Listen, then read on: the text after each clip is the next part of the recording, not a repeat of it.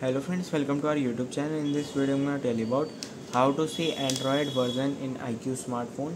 Before watching this video, if you have not subscribed to our YouTube channel, then subscribe to it and like our video. So let's start friends. First you have to simply open your settings. Here it is. Then you have to come to the system settings. Here it is. Then or you can also go to about phone. Friends, here it is. Android version is 14. You can see Fun Touch OS 14. I hope you like this video. If you like this video, then subscribe to our YouTube channel for more helpful tips and tricks videos. See you next time.